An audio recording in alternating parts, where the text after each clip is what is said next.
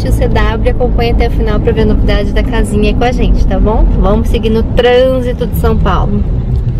Calor e trânsito. Isso aí. Bora. Aí parou já.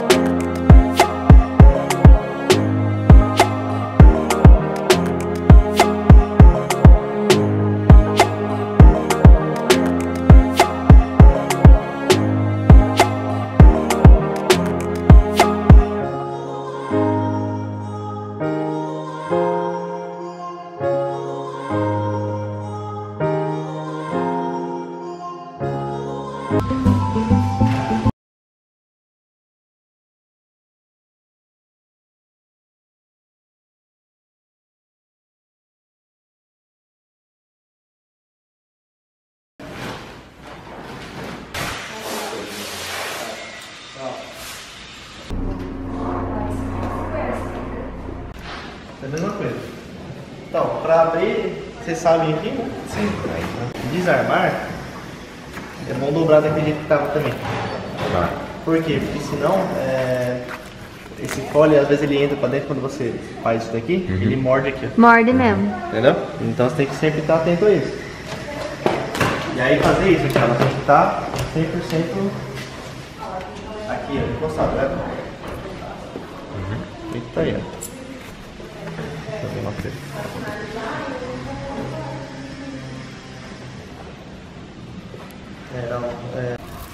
Esse dado fica certinho.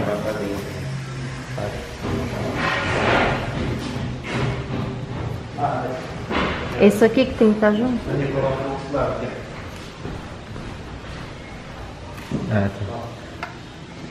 Tem que estar junto, sim.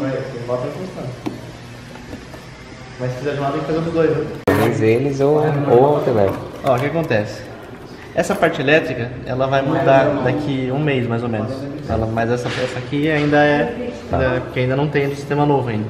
O sistema novo não vai precisar fazer ligação nenhuma, tá? Mas esse aqui ainda precisa. Então, o que acontece? Tudo está etiquetado, tá vendo? Tem etiquetinha e tudo. Então aqui diz, ó, tomada externa 110/220, tomada interna 110/220 e extensão de entrada 110/220. Então o que acontece? O autoelétrico ele vai descascar aqui, conectar esse cabo aqui. Tá. Você vai vir com a sua extensão do camping. Tá. A sua extensão do camping vai conectar aqui, ó, isso aqui.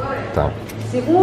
Então esse fio aqui é o fio de alimentação. Ele que vai fazer a energia entrar para dentro da sua barraca. Por qual deles? Aqui, ó, por aqui, ó. E esse fio aqui vai se conectar com esses dois. Com os dois? É. Tá. Só que tem um disjuntor, tá vendo? Esse fio aqui que você tá vendo, ó, é da tomada. Essa daqui, ó, essa é a tomada externa. Então quando você conectar vindo do camping, quando você estiver aqui embaixo que ele usar uma tomada, você vai usar essa. Tá. Se tem alguma coisa pra ligar, você vai ligar aqui nessa. Certo. Entendeu? A extensão tá vindo nesse. Tá vindo nesse. Mas esse aqui é só pra entrada. Tá aqui. Vai estar pendurado aqui. Isso, vai estar aqui dentro, né? Tá. Vai estar preso aqui assim, ó. Aqui dentro, né? Só vai tirar essa pontinha aqui, conectar na extensão do camping. E aí quando você estiver aqui embaixo, você vai usar essa aqui. Tá. Então tem dois fios, ó. Um fio, ó, um fio é lá de dentro, da tomada fêmea lá de dentro. Tá. E esse fio é dessa tomada fêmea aqui de fora. Então, tem... Esse fio vai alimentar esse, certo? Certo. Só que você vê... Espera só um pouquinho. Você vê que tem dois fios aqui cada um? Então a gente fala fase, duas fases. Então uma fase, por exemplo, tem o fio azul e marrom. Se você escolher o azul, por exemplo, O marrom você tá vai... lá no fundo, lá, né? se você escolher o azul, você vai conectar todos os azuis junto. Tá. E os marrons, tipo, 2 desse marrom, ele vai jogar desse lado do disjuntor. E esse marrom aqui do outro lado. Mas Quando ele for fazer a tomada fêmea, fala pra ele só aumentar esse fio aqui.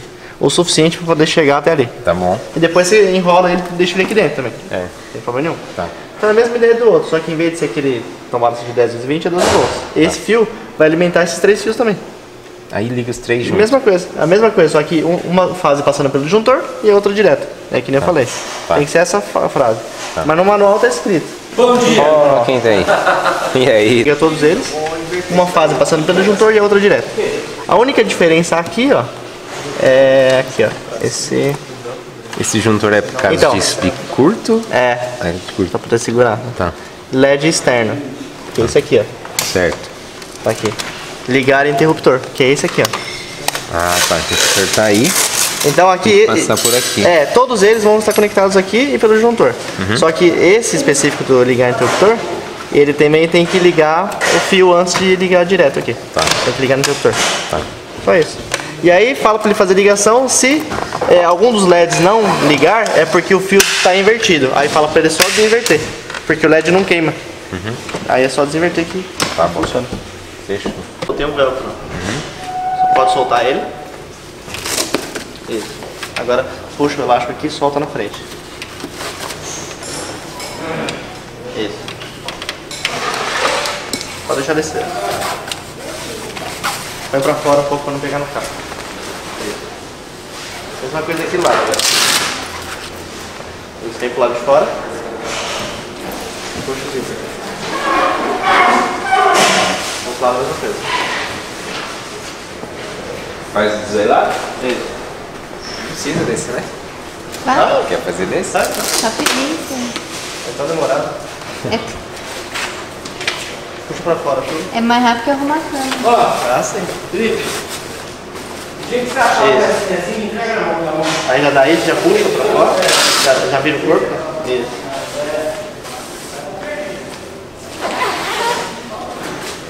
Isso. Aí vai por fora mesmo, por lá. Puxa com a mão, pega com a mão direita aqui, ó. Puxa aqui a parte. Puxa pra fora. Isso. Aí já pega o elástico, ó. Pega os dois juntos. Passa por aqui por cima, ó. E estica até aqui. Do outro lado a mesma coisa. Aqui só dá uma... E na roda. Aí na roda, desculpa. Ué, você colocou... acho que tem que colocar aqui, né? Vou colocar aqui. Parece que eu ia pôr na roda do lado de lá. Não, aqui, ó. Senão não dá... Estica aqui, tá dando a mesma. É que ele não faz muita força, não, né? Só pra segurar. Se você não quiser por aí, pode ficar outro lugar também. Só abrir. Ah, ele tá gancho. Tem? Ganchinho.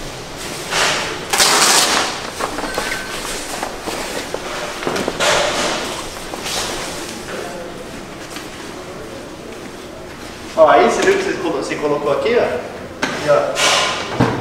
Certinho, ó. Deu certinho a porta, né?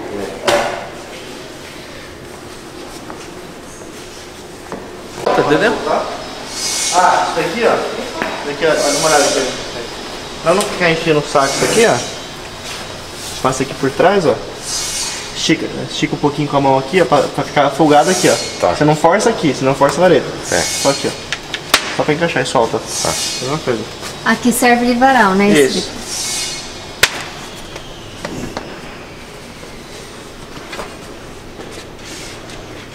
Isso aí.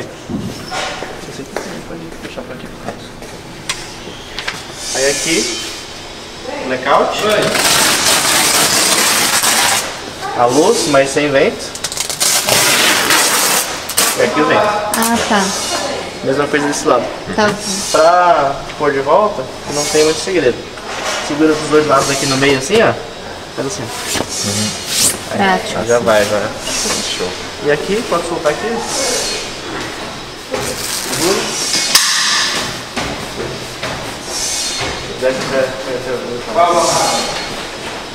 Aqui pra poder fechar. Pra poder fechar, deixa pra dentro, geralmente, aquela parte.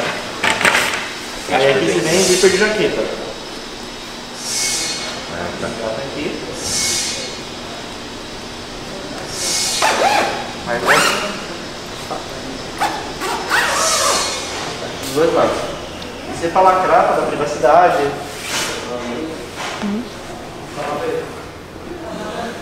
Dá pra fazer por dentro. Oi? Dá pra fazer por dentro. Dá pra vai pra esse lado aí também, né? Tem que engatar aí os dois, né? Certo. Aqui assim, ó. Mas vai pro seu lado aí. Lá. Claro que E aí engata aí. fica sem luz. Aí. É porque se fosse só por fora não tinha sentido, né? É. Isso. Também. Aí durante o dia, se você quiser deixar armado, puxa, eu pego isso aqui, solta aqui. Aí descosqueia para soltar. Aí vê a altura ideal. Depois cosqueia de volta. Não precisa apertar muito, foi só para encostar mesmo. Aí tem a cordinha, esticador, você sabe, já viu como funciona? Amarra aqui.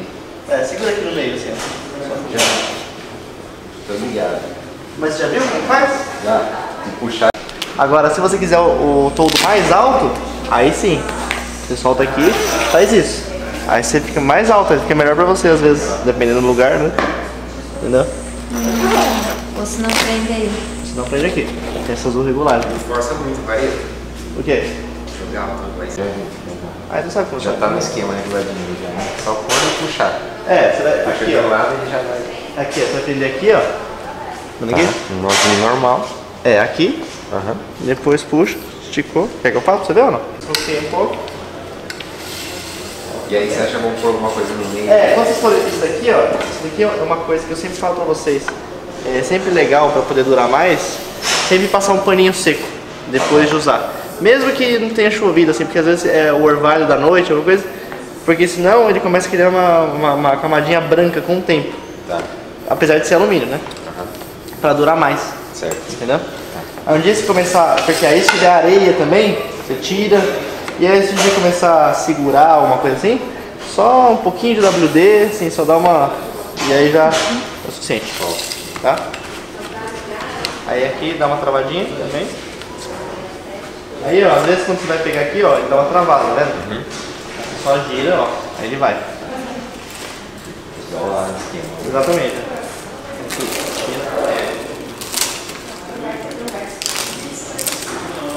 De um lado e pro outro.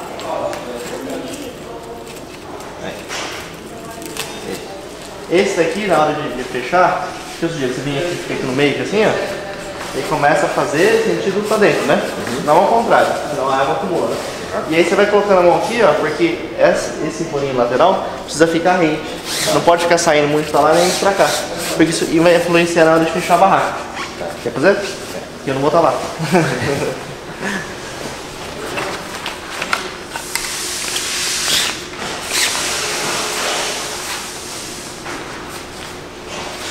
Se tiver uma árvore próximo também, você pode puxar o esticador para a árvore, não precisa nem às vezes usar o pezinho. O que eu faço muito, quando eu uso o pezinho, eu deixo um mais baixo e o outro mais alto. Pra escorregar, né? Exatamente. Aí não precisa ficar, nego coloca alguma coisa no meio. Não precisa. Aí eu sempre deixo um mais baixo que o outro. Porque aí você deixa um lado que você entra mais. Tipo assim, eu vou entrar da esquerda para direita. E a altura de lá fica alta igual. Pra escoar água. Agora se não estiver chovendo, tiver sol no dia, se vocês quiserem o espaço inteiro, você levanta. É tão difícil levantar. É rápido pra caramba. Não, tá sério, nem se for só bem pouquinho, não tem problema. Ele só dá uma.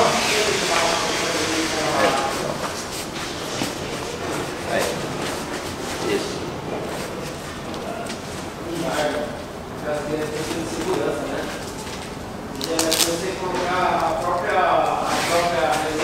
Certo?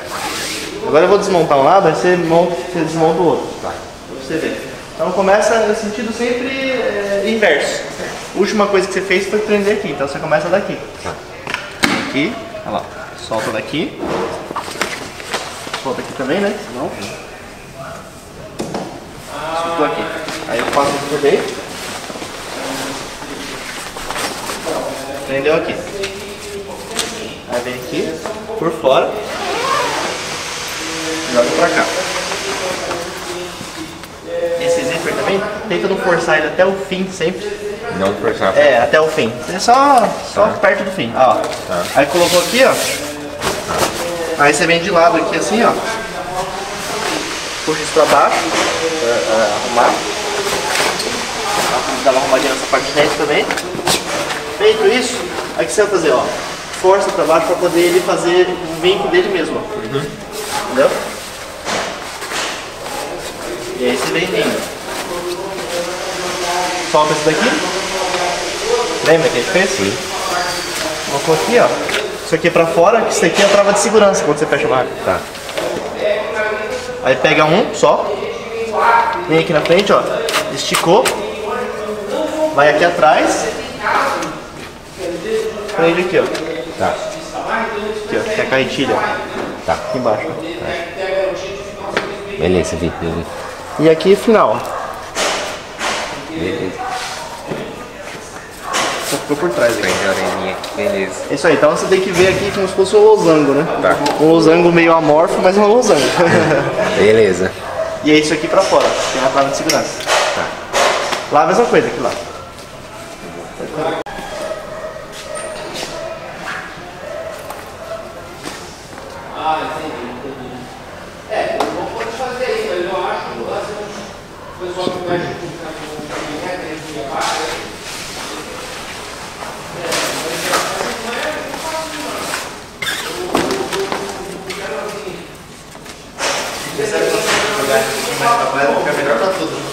É, É pra isso. foi apertado, né? Ficou o pneuzão.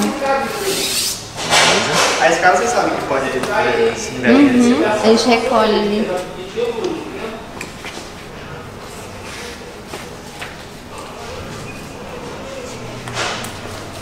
Você viu o carro que eu falava? Não tem só isso? Então tá, veja como é que você quer fazer. Esse zíper é pra fora dele, né? É, isso mesmo. Se o irmão quiser que eu compro aí, eu posso até ir falar, mas aí eu vou ter que pagar passagem. Esse aqui. Oi? Esse aqui vai Não, não, esse fica lá dentro mesmo. Passagem, dois de Nova York.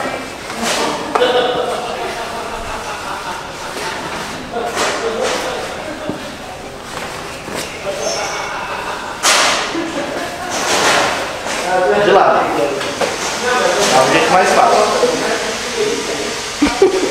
Perdoou. Isso mesmo. Força ele um pouquinho pra baixo, só pra poder ele fazer o vinho. esticadinho. Isso. Só forçar ele um pouquinho pra baixo agora. Isso. Aí vem dobrando. Ele faz a dobra.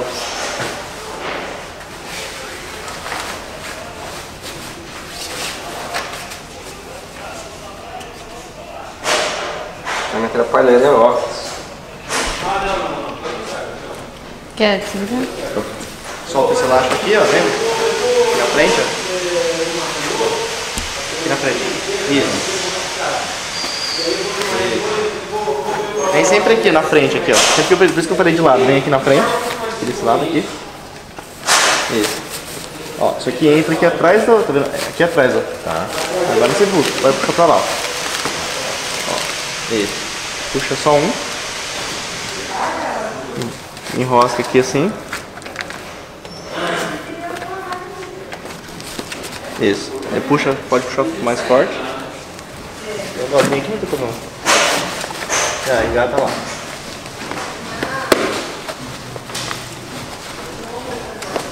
Termina aqui agora. Isso. E até o meio. Isso aí. Boa. Fechou. Agora é o que você conhece. Agora só o resto. Essa parte já sabe, né? Essa aqui já.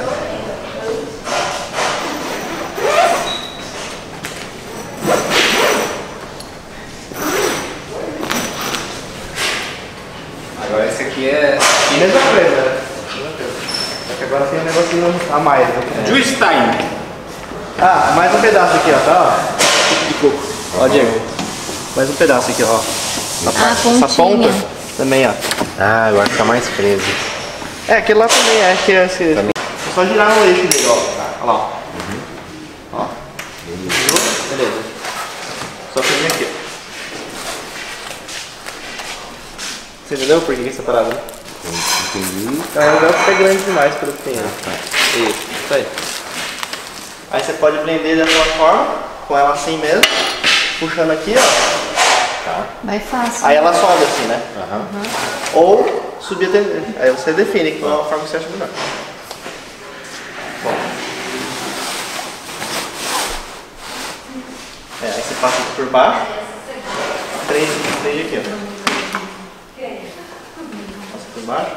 Aqui. Por baixo, assim. E prende aqui. Isso. A mesma coisa.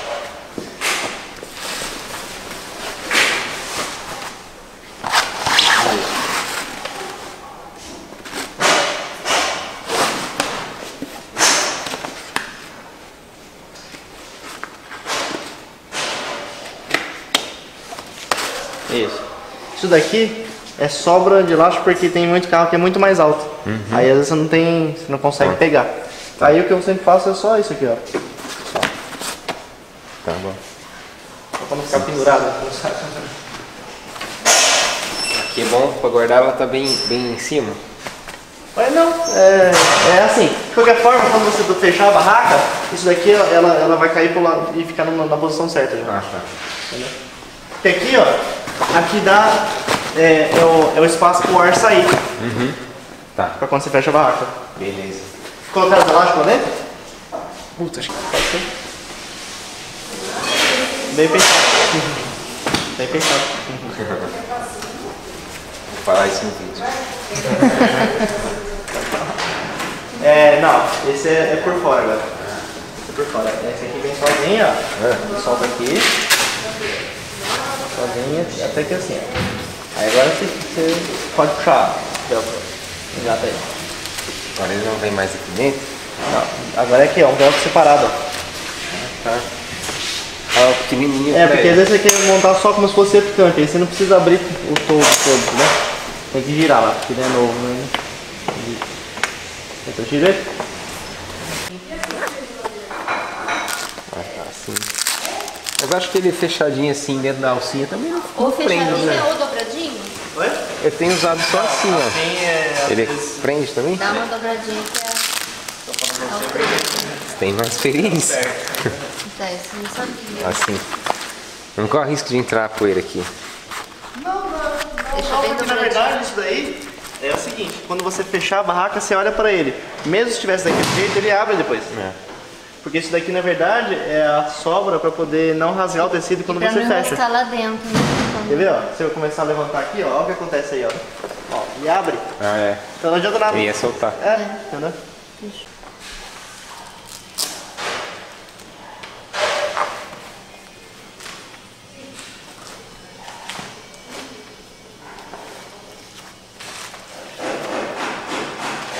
Vai ficar assim?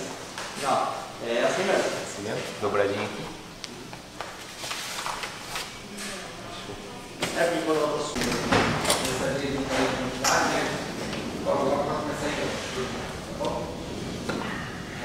Ah, você lembrou?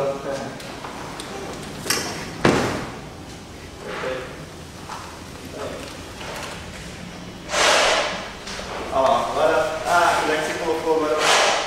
Tem um jeito diferente. Fica lá também. Você não mudar. Tá bom. Aí pode puxar o. Aí fica. Você solta ele. Toda vez que for colocar, pra poder não ficar raspando tudo aqui, o que você faz? Ó, puxa aqui, ó, deixa ele solto, ó. Prende e depois você solta. Tá bom, pra não raspar aqui. É. Senão vai comer no pano, né?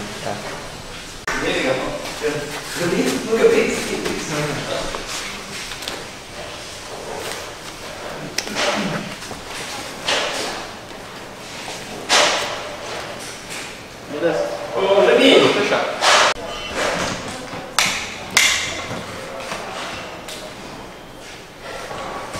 Pega um pouco de ar, né?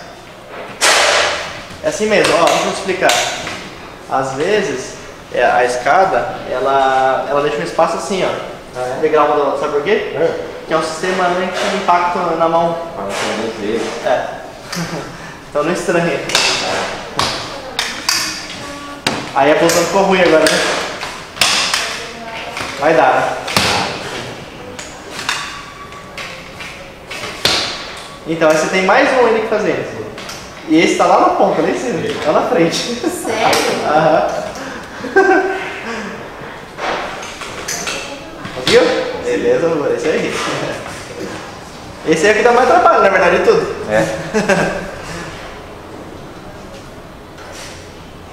Assim, tá vendo? Bom, agora... vem pra cá, mas o Topcamp fica pra lateral. Ó, vai subir assim, ó. Você desce, né? Uma perna esquerda na frente, perna direita atrás. Uma mão aqui e outra mão aqui, ó. Esse constante, faz assim, ó. Isso com os dois lados, ó. Isso aqui e aqui. Difícil? É mais fácil. Bem mais fácil. Você tem um suporte. Top. Top. Aí aqui só vem e faz isso aqui só. Só pra dar uma ajeitada. Lá também. Ainda mais quando você pôr a roupa de cama. Isso aí, galera. Esperamos que vocês tenham gostado da nossa nova barraca. E se gostou, deixa o like, comenta, compartilha o vídeo. E não se esqueça, no próximo vídeo, tour especial dessa barraca de teto. Topcamp. Valeu! Tchau!